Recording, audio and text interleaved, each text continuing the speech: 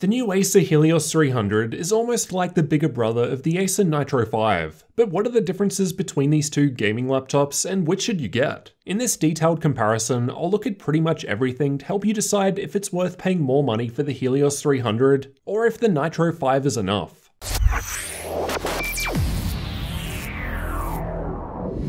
Let's start off with the differences in specs between the two units I'm testing with. Both are pretty similar. They've got the same Intel i7-9750H CPU, NVIDIA GTX 1660 Ti graphics, and 16GB of memory and dual channel. Both have M.2 NVMe SSDs. My Helios 300 happens to have a 256GB one, while my Nitro 5 has a 512GB one, but this will vary based on where you're buying. Both have a 15.6-inch 1080p screen available with either 144Hz or 60Hz refresh rates, and both have Gigabit Ethernet, 802.11ac Wi-Fi, and Bluetooth 5 for network connectivity. Both laptops are available with different specs though. You can find examples and updated prices linked in the description. Both have black lids, matte black aluminium for the Helios with blue accents around the Predator logo in the middle, and matte black plastic with a subtle logo in the center and textured triangle finish towards the sides for the Nitro 5. Build quality of both machines was good, however the Helios 300 definitely felt better. It had more metal on the exterior while the Nitro 5 was all plastic. In terms of weight, my Helios 300 was a little heavier, but it's not a fair comparison as it had a 2.5-inch drive installed. With the 180-watt power brick and cables for charging included, the Helios was only a little over 80 grams more. So without that drive, it's probably a bit lighter.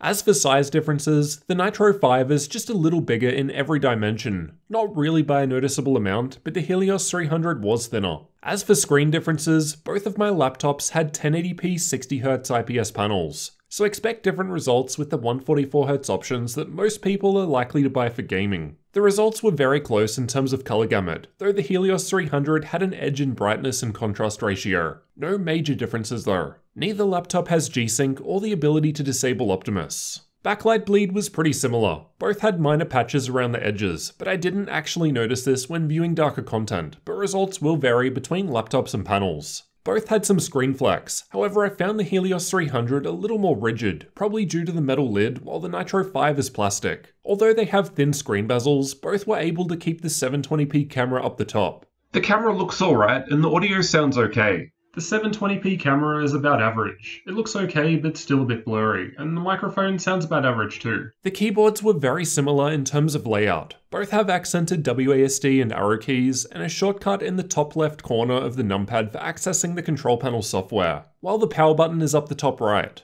As I didn't use both side by side, I can't directly compare keyboard usage, but from what I remember they were quite similar. Here's how typing sounds to give you an idea of what to expect.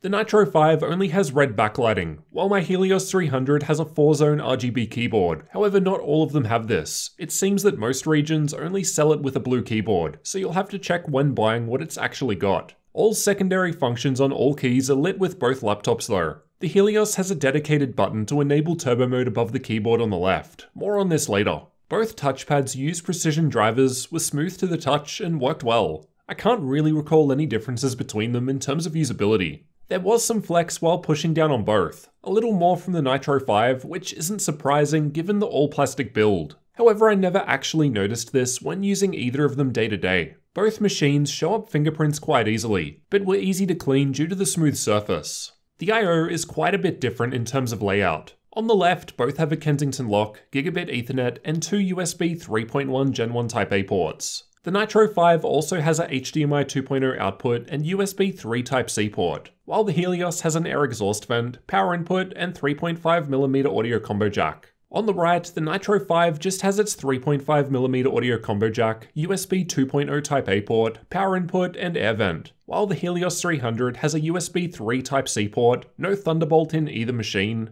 a third USB 3 Type-A port, mini DisplayPort 1.4, and HDMI 2.0 outputs. On the back, both just have air exhaust vents, however the Nitro 5 only has fans on one side, as we'll see soon. Otherwise, there's nothing on the front of either machine. For those not keeping track, the I/O is quite similar, however the Helios 300 is better overall. Not only does it have air vents on both sides for additional cooling, it's also got a mini DisplayPort output which the Nitro 5 is missing. Both have 3 USB Type-A ports, but one of the Nitros is 2.0 while the Helios is all USB 3. Underneath, the designs are kind of similar, with vents for air intake towards the back, rubber feet in similar positions, and the speakers are found towards the front on the left and right corners. I didn't listen to them side by side, so can't directly compare them, but going by the recordings I have, they sounded extremely similar. Maybe the Helios was a little clearer. The max volume was similar in any case, and the latency mod results with the Nitro 5 were significantly better compared to the Helios 300.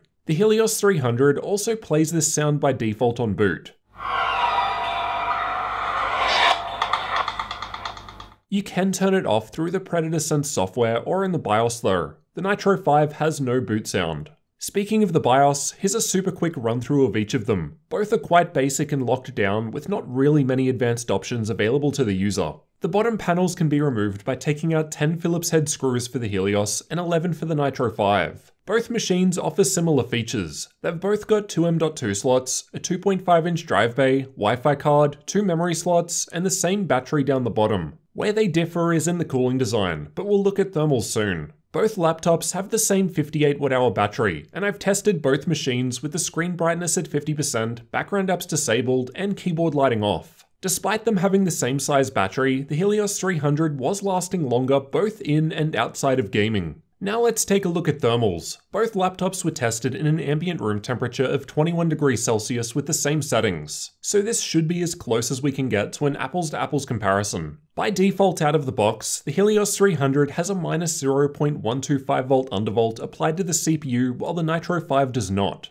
In the upcoming tests, I've tested the Helios 300 with turbo mode, so max fan speed, and the Nitro 5 with its fan set to maximum, though it doesn't explicitly have different performance modes like the Helios. Basically, both are set with the best settings that each laptop offers out of the box. With the Helios, turbo mode maxes the fan speed, raises CPU power limits, and overclocks the graphics. The Nitro 5 sees no such changes. However, I've included results with the Nitro 5 both at stock, but also with the same CPU undervolt and GPU overclock that the Helios 300 has to see how it compares in an even playing field. I've tested thermals of both machines in much more depth than what we'll cover here, so check the full reviews linked in the description for more information. These are the CPU and GPU temperatures while under stress test. I've got both the AIDA64 CPU stress test with only stress CPU checked, and the Heaven benchmark at max settings at the same time to fully load the system. The Helios was slightly warmer when it came to the CPU temperature, however the Nitro 5 was warmer on the GPU. These are the clock speeds for the same tests just shown. The Helios 300 is coming out ahead here. It's able to hit higher clock speeds, which probably explains the slightly warmer CPU. And higher GPU clock speeds were also hit, perhaps in part due to the cooler temperatures which GPU Boost prefers. These are the TDP values reported by Hardware Info. We can see that the Nitro 5 is capped to a 45 watt limit. However, the Helios 300 is able to surpass this, which explains the warmer CPU and higher clock speed. Meanwhile, both 1660 Ti's are reaching their 80 watt limit. These are the power limits set by each machine. In turbo mode, the Helios is able to get 11 watts higher than the Nitro. Here's what we're looking at in terms of Cinebench R20 scores from both machines. Even when we apply the same undervolt to the Nitro 5 that the Helios 300 has by default, it's almost 500 points behind. This is because the Nitro 5 has that 45 watt limit on the CPU, which applies both in CPU only workloads like this, but also combined CPU and GPU workloads such as gaming, meaning that in pretty much all workloads, the Helios 300 will see better CPU performance. As for the areas where you'll actually be putting your hands, at idle the Nitro 5 was a little warmer. But 30 is pretty average in this test. The Helios is just cool. When gaming with the fans on default auto speed, the Nitro 5 was warmer. With the stress tests running and same fan speed, the Nitro 5 is again warmer. And then with the fans at max speed, the Helios 300 is a fair bit cooler compared to the Nitro. Let's listen to those fan speeds and see why this is the case.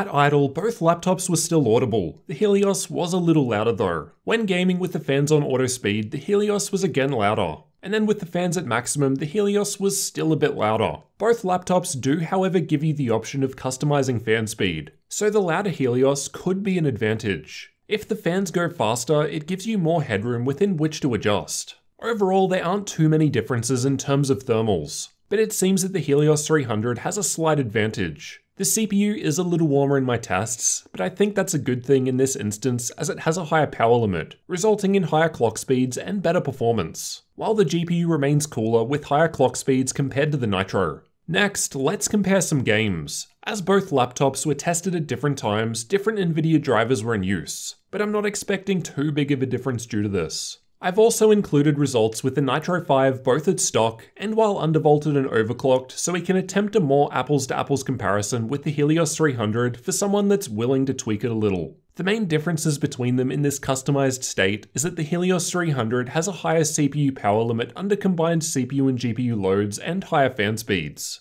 Battlefield 5 was tested in campaign mode. I've got the Helios 300 results in the top bar, which is with turbo mode enabled, then the Nitro 5 in the 2 bars below. The middle bar represents the custom settings I put in place for the Nitro 5. So same CPU undervolt and GPU overclock as the Helios out of the box. Though as discussed earlier, the Helios 300 does still have a higher CPU power limit. The bottom bar shows the Nitro 5 at stock out of the box settings, as I thought it would be useful to show the difference these changes are making, especially if you don't plan on customizing your Nitro 5. In this test, with our custom settings in place, the Nitro 5 was ahead of the Helios 300 both in average FPS and 1% low. However, this game has seen a number of improvements lately, and my Helios results are older. Shadow of the Tomb Raider was tested with the built-in benchmark, and with the custom settings in place on the Nitro 5, it was actually slightly ahead of the Helios 300. Though with both at stock, the Helios 300 was 4% faster. Assassin's Creed Odyssey was also tested with the built-in benchmark, and this is a fairly CPU-heavy test. The 1% low with the Nitro 5 and custom settings actually dropped, so not sure if this was preventing it getting adequate power or what. However, the average frame rate was slightly ahead of the Helios 300, though all average results are within 1 FPS anyway.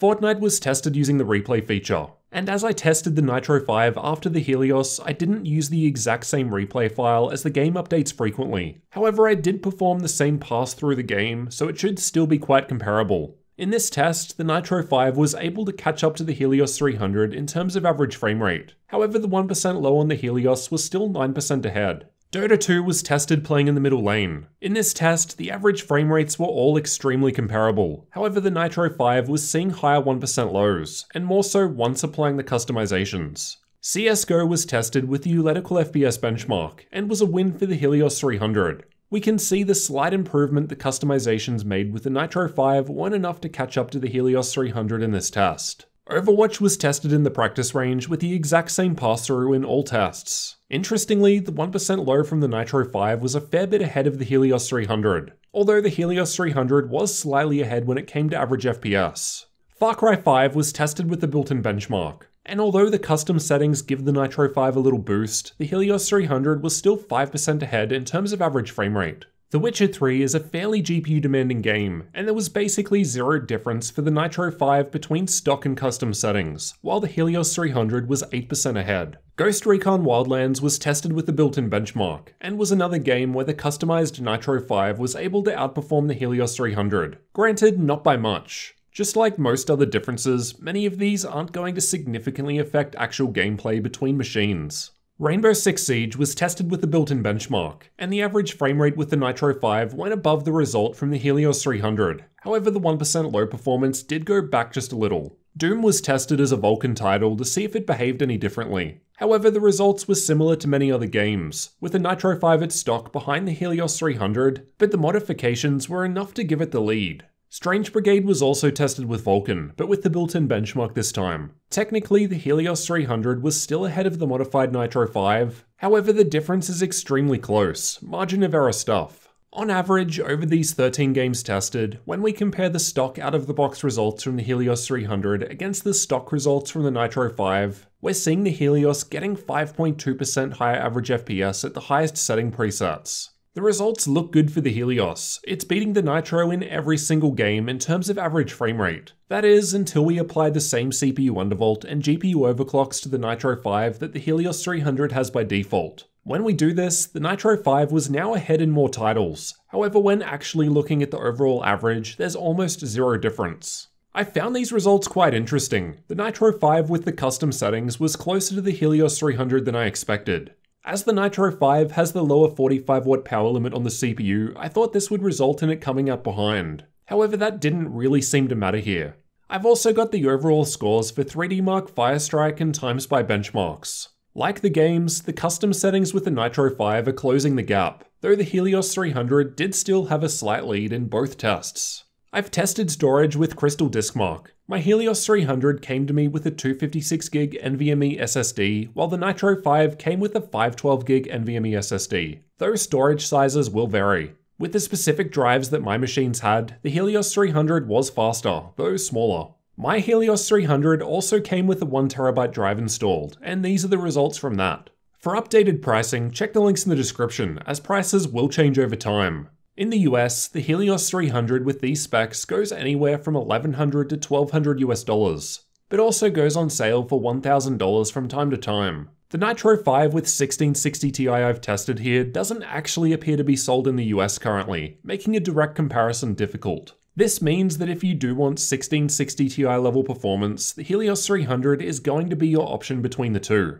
and this difference alone probably makes choosing it worthwhile. The highest GPU available in the Nitro 5 in the US seems to be the 1650 currently. The conclusion from my 1650 versus 1660 Ti video was basically that it's often going to be worth paying a little extra for 1660 Ti performance, as it's significantly better when compared to the 1650. Here in Australia, the 1660 Ti Nitro 5 is $2,000 Australian dollars, while the Helios 300 is $2,200 Australian dollars. So 10% more money to get the Helios. Let's summarize the differences and discuss which is worth it. Although both laptops have a clear gaming design aesthetic, personally I prefer the blue look of the Helios 300 over the Nitro's red. The Nitro is also more plastic, giving an edge in overall build quality to the metal Helios. And the Helios is also slightly smaller in every dimension. Out of the box, the Helios 300 performs better than the Nitro 5 in games. It's tuned quite well. Not only does the CPU come undervolted, but turbo mode also overclocks the graphics and raises the power limit of the CPU. In most games, it was possible to even the results by manually applying the CPU undervolt and GPU overclock to the Nitro 5. So if you're willing to manually make these changes yourself, the overall performance is quite similar, at least when using a Nitro 5 with same specs. For CPU-only tasks where the GPU isn't used though, the Helios still has an advantage of higher CPU power limit. Unfortunately, I wasn't able to increase this on the Nitro 5, meaning CPU workloads should perform better on the Helios, as we saw in Cinebench. There wasn't that big of a difference when it came to thermals. The Helios was a bit warmer on the CPU, though this was due to the higher power limits just discussed, which does result in better performance. Otherwise, the GPU was cooler and hitting higher speeds. The fans in the Helios did get a little louder, however you can customize the fan speed of both laptops. Although both of my laptops had a 60Hz screen, 144Hz is an option too. Comparing the 60Hz variants that I tested though, both were very similar. There were many more similarities, including similar keyboards. Granted, the Helios does have the option of RGB lighting, similar touchpads, and similar speakers. The Helios 300 had slightly better I/O, including a mini DisplayPort 1.4 output, and it drops the USB 2.0 Type-A port present in the Nitro 5 for USB 3. Despite having the same size battery, the Helios lasted slightly longer, both in and outside of gaming. In terms of upgradability, they were essentially the same. Both have 2 memory slots, 2 M.2 slots, single 2.5-inch drive bay, and Wi-Fi card. In the end, I think these are some decent improvements for 10% more money, at least with the same spec configs I've got here. If you just care about out-of-the-box game performance, the Helios 300 is the better pick, as you can just press the turbo button and forget about it. Otherwise, you can save some money with the Nitro 5 and close the performance gap if you're willing to undervolt and overclock yourself. If the 1660 Ti Nitro 5 isn't available for you, well, based on my testing, the next best option, the 1650, would have to be quite a lot cheaper, as the 1660 Ti performs around 47% better on average over 15 games that I've tested. I'll leave a link to that comparison in the video description. If you're on an even tighter budget, the Nitro 5 is also available with some lower end AMD configurations as well. So which of these two gaming laptops would you pick? Acer's Nitro 5 or Helios 300? Let me know which and why down in the comments. I'm interested to see which you prefer. And if you're new to the channel, consider getting subscribed for future comparisons and tech videos like this one.